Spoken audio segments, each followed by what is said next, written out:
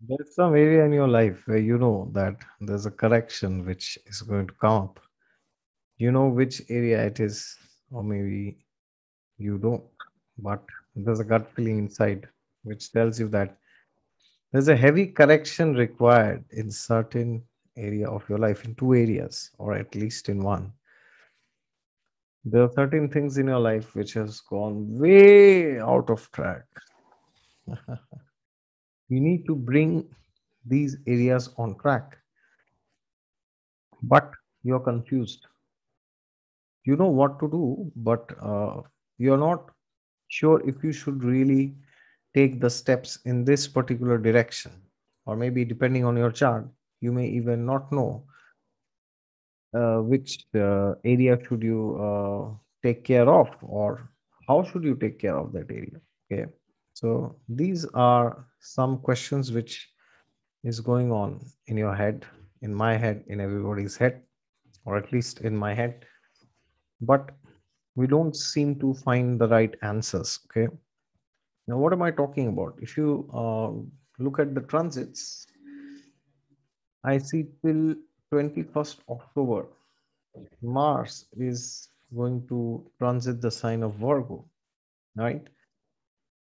Now, Mars transit into Virgo. This is a very interesting transit. Why? Because both can have similar energies sometimes. What do I mean by similar energies? See, if you go to the Kalpurush Kundli, we have the sixth house, right? Which is the sign of Virgo, sixth sign actually. And if you go to the houses, sixth house, who is the Karaka for the sixth house? It's actually Mars. Okay. Mars and Saturn, they are both Karakas for the sixth house. Now, Saturn shows delays, disappointment, setbacks, but Mars shows enemies, fighting with enemies, fighting quarrels, right? So, therefore, Virgo has very strong traits. As we know, the house and the signs have very similar traits, right?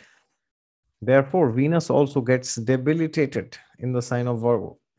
Okay, so when the Karaka of the sixth house is transiting in the sixth sign of the Kalpurush Kundli, then similar traits can come up in your life. So, which areas will these traits related to? Which areas will this be, right?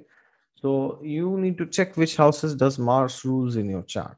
Mars rules Aries and he rules Scorpio. But Aries is the Mool Trikona sign, so Mars is primarily lording Aries, but he also rules Scorpio. So the thing is, you check from your ascendant wherever Aries and Scorpio is falling in your chart. So which houses do they fall? So regarding those houses, there is a severe need for correction, severe need, which means there are things which you feel it's like flowing off like a river. So if suppose for example Mars is your lagna lord, then it could mean that your health is flowing out. It's like just going, right? If Mars is your 10th lord, it could mean your career is just going, right? So this means that regarding the houses which Mars rules in your chart, and depending on your horoscope and your current dashas, these two houses that Mars rules in your chart, from the past months, like past 3 months, 4 months, you would have felt that things have gone low to such an extent which you never imagined.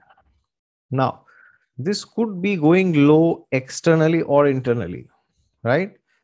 But then the thing is, which is the lowest point, right? So, Mars is currently in Virgo. Therefore, you could see last 10 days or before 10 days. Okay, so today is 17. So you could have seen this somewhere first week of September. So from first week of September, you must have got a feeling that I think I have reached the lowest point in certain in a particular area of my life, and that's it. I've hit the rock bottom. I can't go lower than this. I could, but the thing is, if I go, it will have severe consequences. So therefore, regarding the houses that Mars rules in your chart, there could have been a tip point, negative tip point actually. Bottom, you would have hit the rock bottom on the first week of September. As I said, it could be internal or external, low confidence or maybe overconfidence, right? So either ways, you know what that is. And please let me know in the comments which ascendant are you, and which houses do you think Mars is indicating by this transit. I mean, of course, you know that depending on your ascendant, Mars rules two houses, but I want to know practically what is happening in your life, okay? So that we can all study these transits. So it's happening in my life. It must have happened in your life too. So now what happens is when Mars is now transiting Virgo, then now is the time that we really understand that we have given up something and we have given in to something. Okay, what have we given up? Well, something which we should have not given up, and we have given in to something that which we should have not. Okay, so when Mars transits Virgo, you feel it's like an emergency time in your life, but that emergency must motivate you to do something good out of your life. Okay, so therefore, if you feel that you have hit the rock bottom, then it's not yet late. Now is the time that you can improve yourself and you can come out of that apparent rock bottom that you had hit somewhere end of August or beginning of September. Therefore, you need to understand that if you want to go, if you want to leave the rock bottom, that is only possible by making some unwilling changes in your life, right? Some painful changes, as they say, no pain, no gain, right? So you have to see the houses which Mars rules in your chart. Make a reality check on what is going on regarding those houses. Take an Excel sheet, write it down, all the damn things. Okay. So if Mars is your 10th lord, for example, write the things down that you know is going good or bad in your career.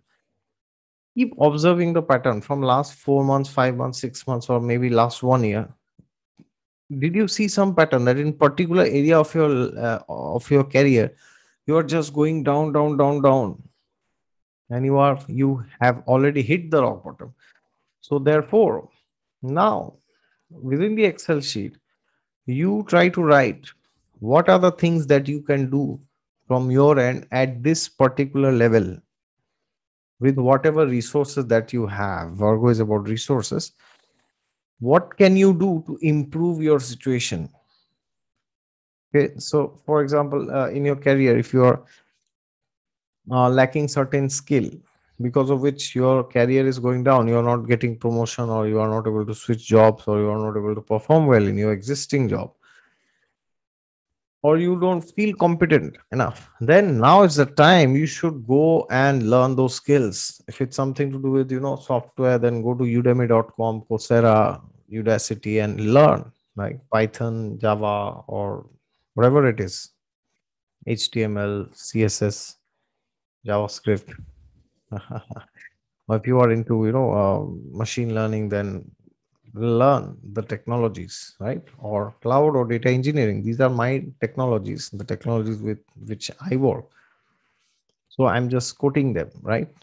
Or if you are into some communication sector or into management, then if you feel that you do not have the skill set, then please go and educate yourself. Now it's a do or die situation. If you don't do now, you will not be able to do later, and you will regret. Okay.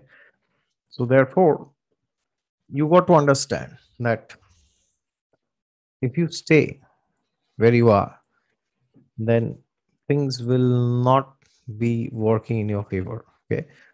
So, see, the thing is, if you stay where you are, you will be in a difficult situation. And even if you try to go up, you will still be in difficulty, right? But which difficulty is worth, right? Which is so, as they say, it's having a job is hard. Being unemployment is also hard, right? Being unemployed is also very hard. So, which choose your hard? Which hard would you like to have? Right? As they say, being sick is hard. Being healthy is also hard, right? But which hard would you choose? So, better to choose that hard, which helps you to become a better person. Because, anyways, there is something hard which is always going to be there. Either you want to stay here or go up the ladders, right? But which will end you, which will give you better returns in the long run. So that is something which you should really ask yourself. Okay, so do whatever you can with the resources that you have, and have a plan. Have a goddamn plan till 21st October. I can ensure you, if you plan your time properly till 21st October, then all the problems that you have will be solved. What does it mean? It doesn't mean that externally they may be solved, but internally you will become confident. Okay. So pack your bags, do what is required. Abhi nahi to kabhi nahi. If not now, then never, right? Do or die situation. So therefore, you need to understand that Sun will also be Sun has already entered Virgo actually, as I'm making this video. And now he's also conjunct Mars in the sign of Virgo, right? So therefore, now the solar energy has entered. So now is the time that you get up and make those necessary changes. If you don't, it's going to be hard later. It's still going to be hard, even if you do it now. But you better do it. I know it's difficult. There are things which are sliding down, they're gliding down, and they're just going down, and it seems as if they will never stop. But yes, they will never stop unless we put them to stop. We put a hold on them, right? So don't let things go down. You have already let it go down, but don't let it go down further. Okay. So, ladies and gentlemen, that will be the video for Mars transit into Virgo. And if you're new to the channel, then please subscribe to it down below. And if you like this video, please click the thumbs up and share it with your family, friends, and relatives and colleagues. And if you want a personalized consultation from me, you can always go to my website down in the description section. God is there with you all the time. Just look to Him and you will find Him.